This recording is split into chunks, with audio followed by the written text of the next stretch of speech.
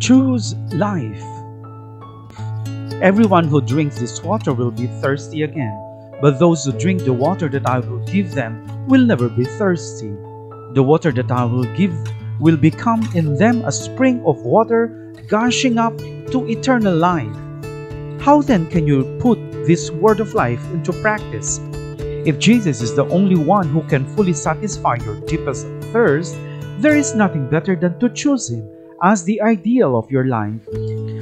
An ideal is something that one chooses, learns about, loves, follows, and imitates. One identifies oneself with an ideal.